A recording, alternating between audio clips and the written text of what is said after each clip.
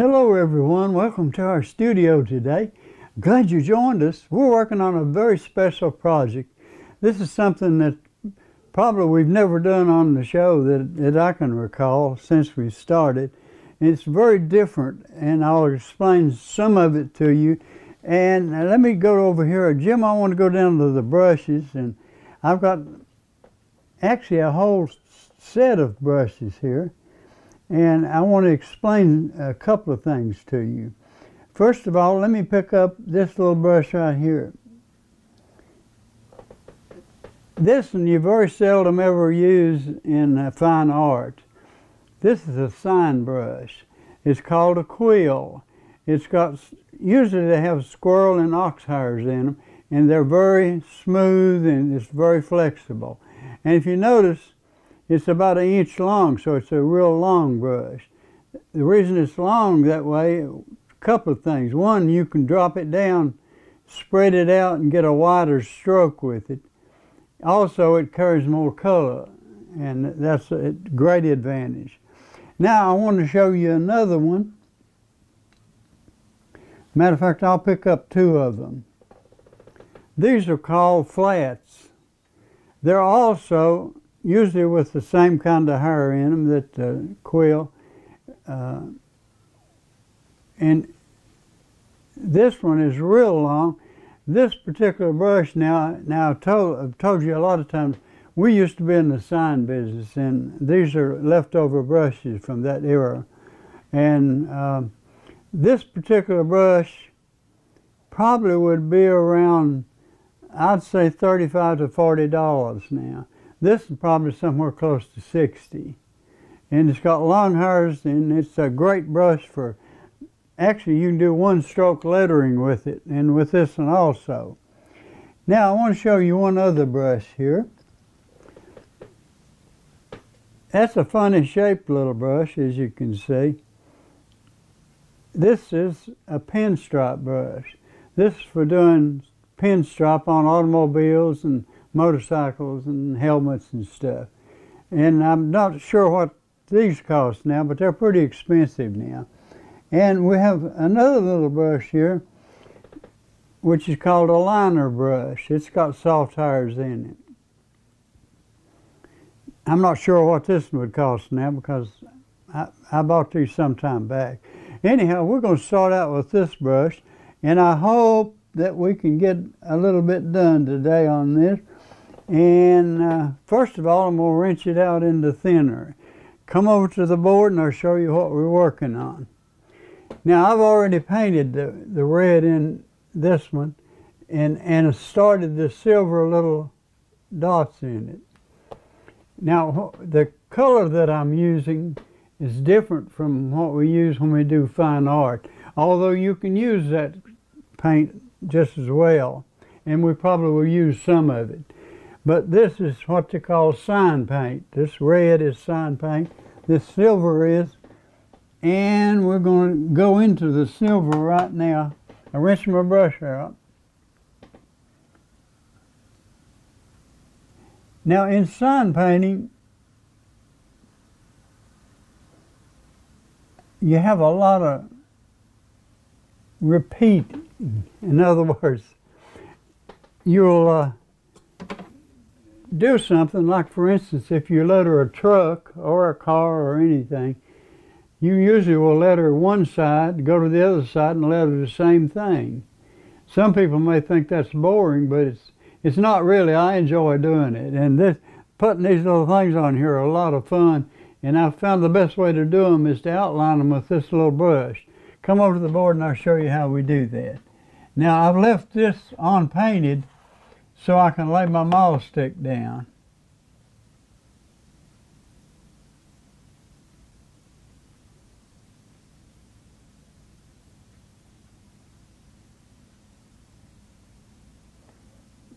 Now, if you see, I'm just outlining it.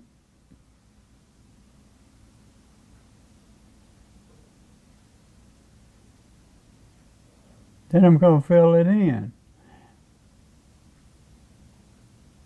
And I'm going to do a whole bunch of these, so don't leave me.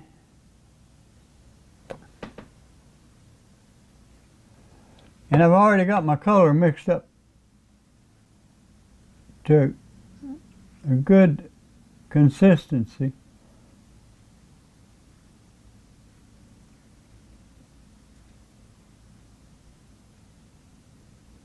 Now, if you can see, you can outline letters with this brush also. And that's really important, especially if you're doing a gold leaf job on a window or on a board or something.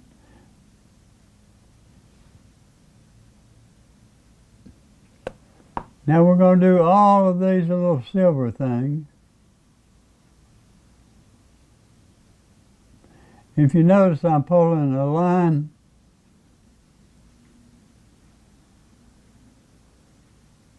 all the way around it.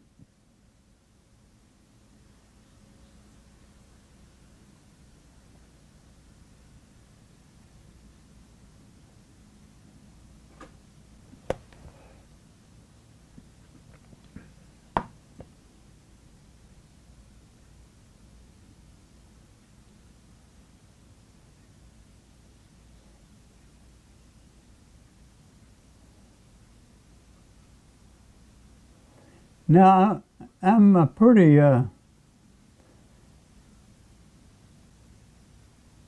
fast at doing sign work and stuff, because that's what I've done for a number of years. I also done fine artwork and pictorial work.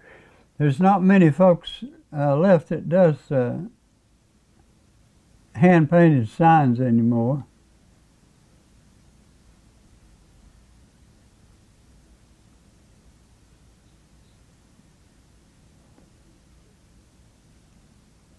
And I miss seeing that, because the some of the stuff we see on trucks and stuff around is really sort of boring in a way, because it doesn't have the pizzazz. With a hand lettering job, you can outline, shadow,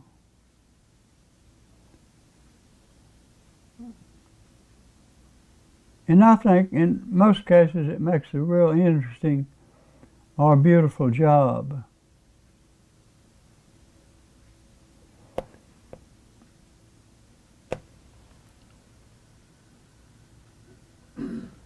All right.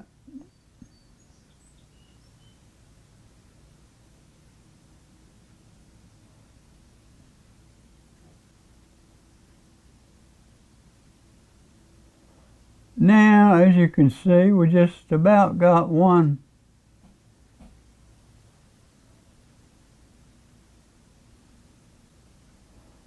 little window done. By the way, I painted the yellow early on, so I would have it completely dry. And this is a mixture of paint thinner and a boiled linseed oil. Now I'm going to slide over here just a little bit. I may have to slide back and forth a little bit. I'm going to pull a couple of these, or at least a few of them.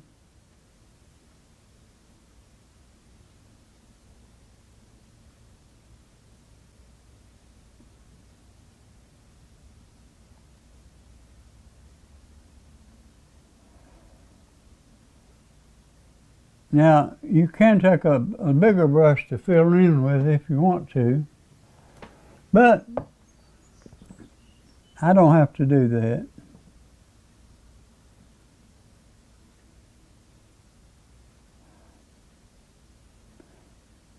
Now, one thing I want you to sort of notice, I'm using just the tip of the brush. In other words, I'm not trying to lay it down a whole lot. And if I needed to, I can go back and outline those in black. I'm going to pick up a little of my mixed media, and I'm going to go back and pull some more of these.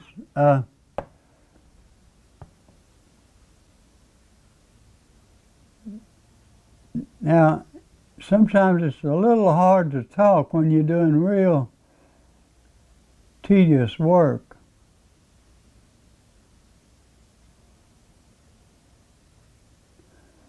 But I love to talk to people while I'm working.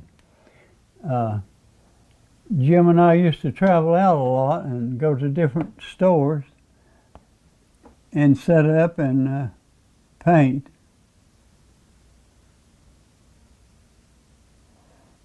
And we would encourage people to drop by and talk to us. It doesn't bother me at all. I enjoy that.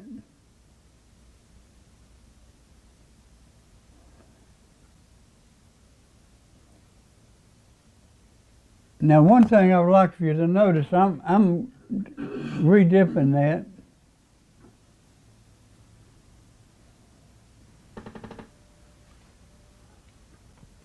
It's a maul stick, the way I'm holding it. In other words, this is called a maul stick, and what it's for is exactly what I'm using it for, is to keep you off of wet paint. Now, let me show you something here. I'm going to drop it right here just a second. I actually can lay my hand here and do this.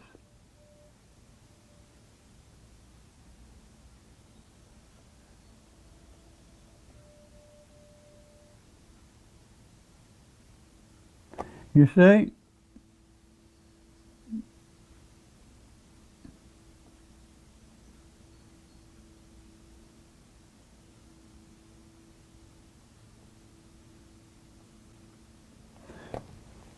You see? In other words, I've left all of this open so I could do that.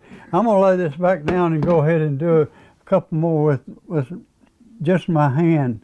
But I am using this the same as the maul stick. Now, I'm keeping my brush under control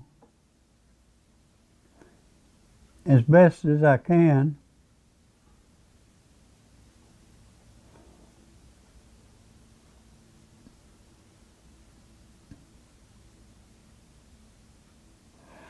I think now when we left you the last time, we were working on the back side of the ship, and it's a little different than this.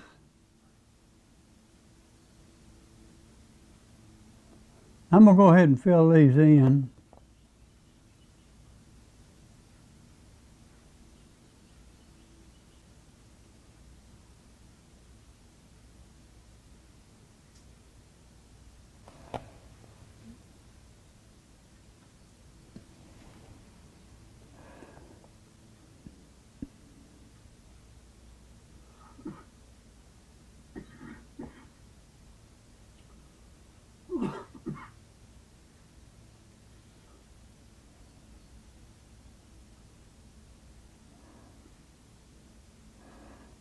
Now, the reason I decided to paint these silver,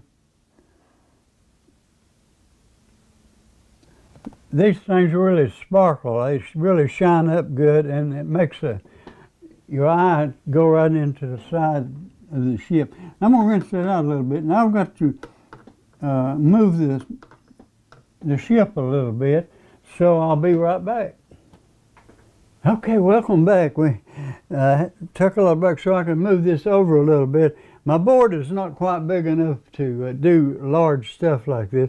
I have some other boards over at the shop that I could put this on, but it's sort of piled up over there. So we decided just go ahead and do it right here. Let me finish this one more little, I guess you'd call these bolts. We'll get the top one first. It's the hardest one.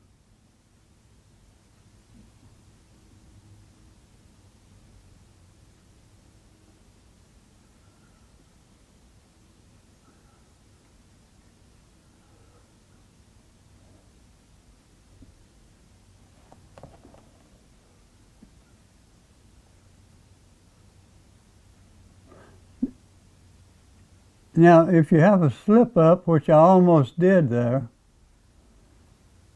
you can just wipe it off.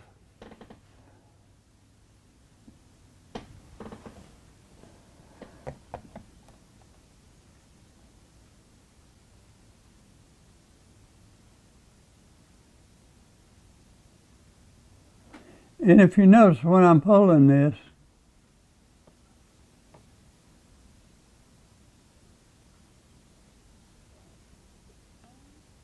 I'll show you one on another one here. When I'm pulling this, I'm trying to pull 3 sides at once. In other words, for instance, if I started here,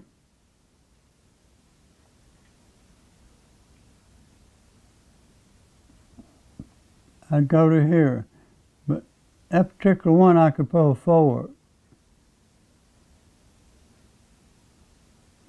Let me show you one more time. I'll do it way up here.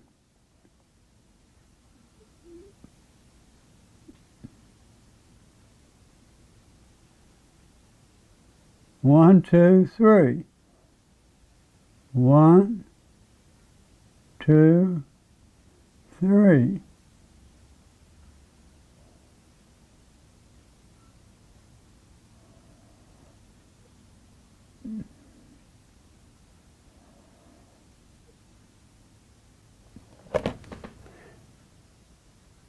It does not take a lot of color. As a matter of fact, if you saw what I put out there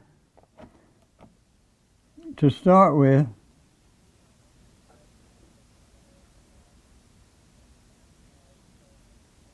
one, two, three. 1, 2, 3. I might as well fill that one in while I'm there.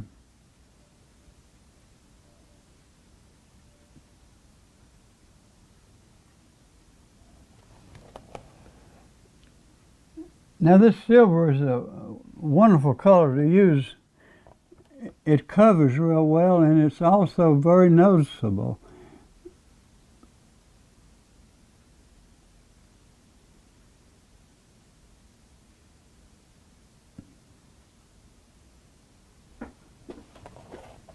And we'll have these done here in a minute.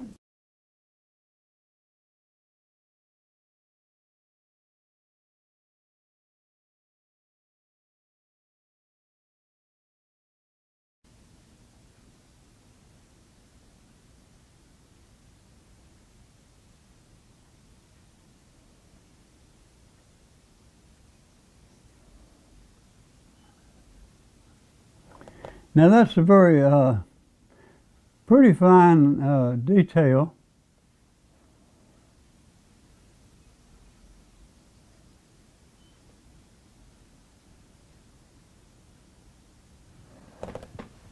I'm going to drip just a little bit of thinner there.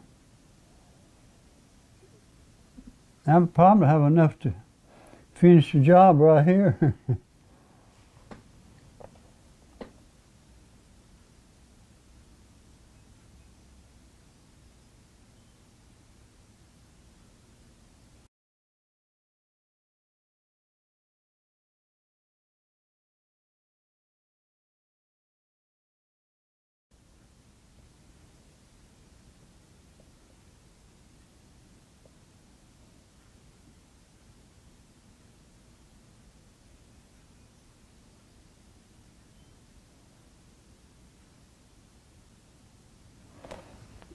One more to go.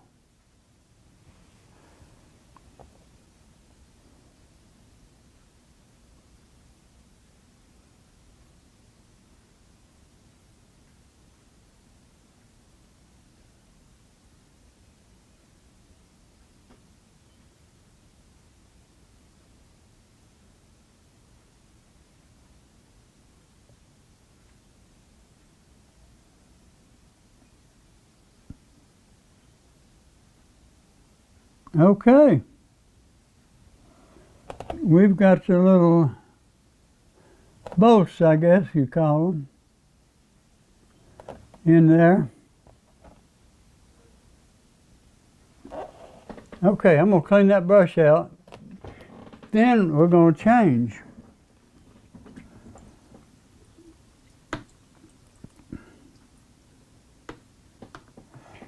Now I'm just going to lay it down here. We'll clean them out a little bit later as we get a little bit further along.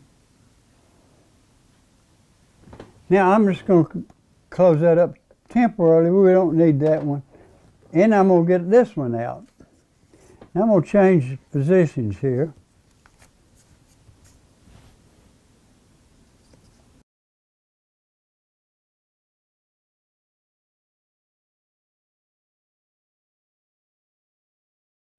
Necessarily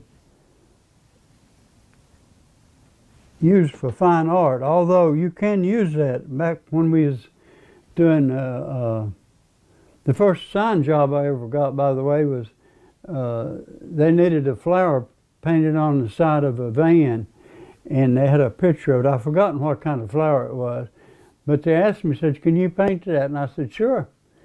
And so I painted the flower, and I got a job at the sign company, and just by painting the flower.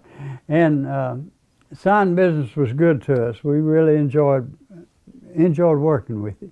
Okay, now what I'm going to do, I'm going to start somewhere right along in here, and I've already got the other one red, so we'll start here, and we'll start working with some red.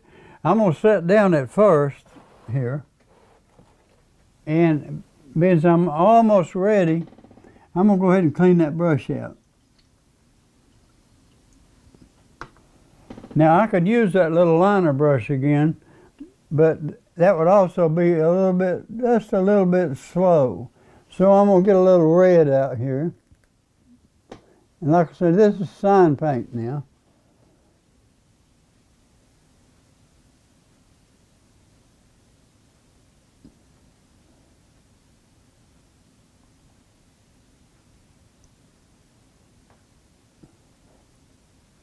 Okay, now what I'm going to do is start right here with this one and come over to this one. And I think I've got plenty of room here.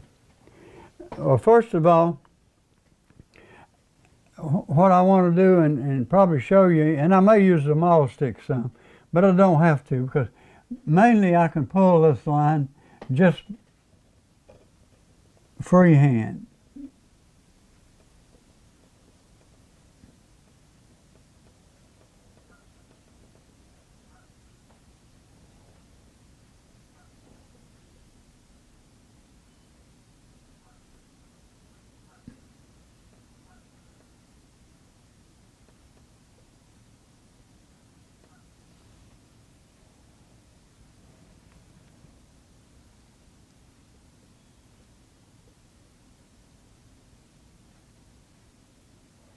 It's very helpful if you're not too nervous.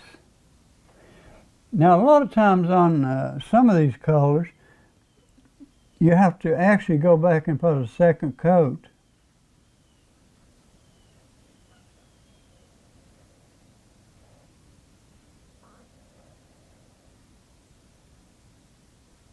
Now, I went over that black a little bit right there.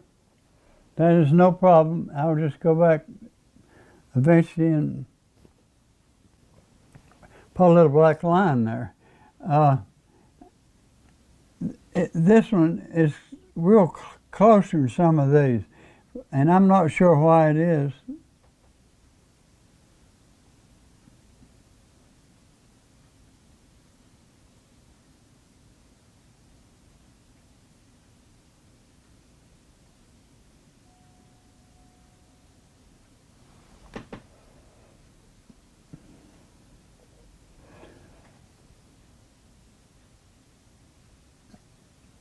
I picked up a little bit more of my medium.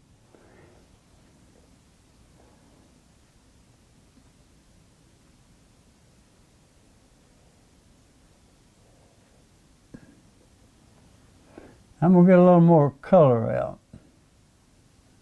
A little more than medium.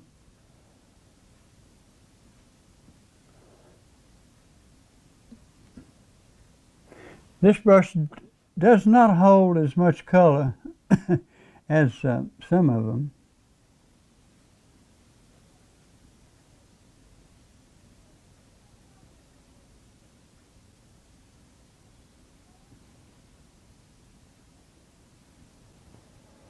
Let's start up here.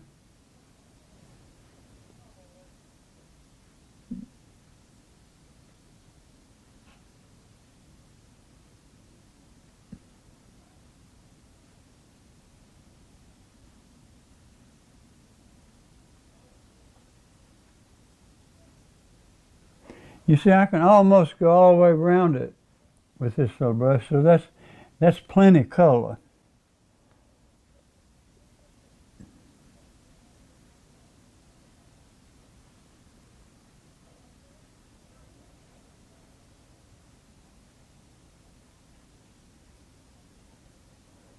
Oops.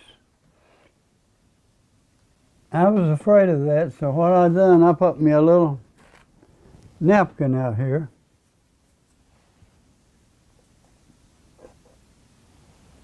To wipe that off with. No problem.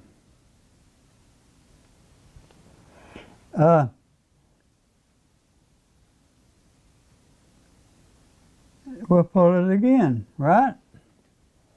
I'm gonna get a little medium. It's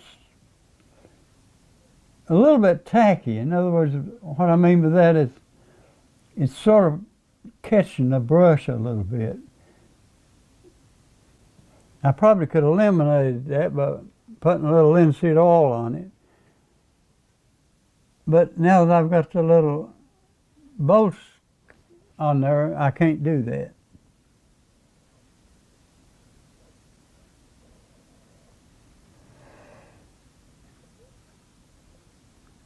I'm trying to do this where I can see the line. And my brush is in the way.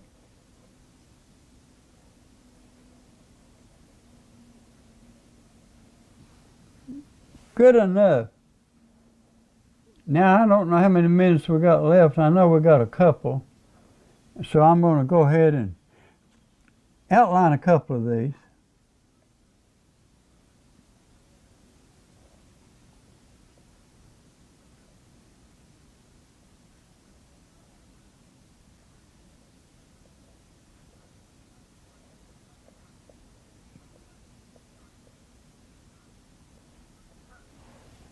Now I can come back. Let me do one more before we go.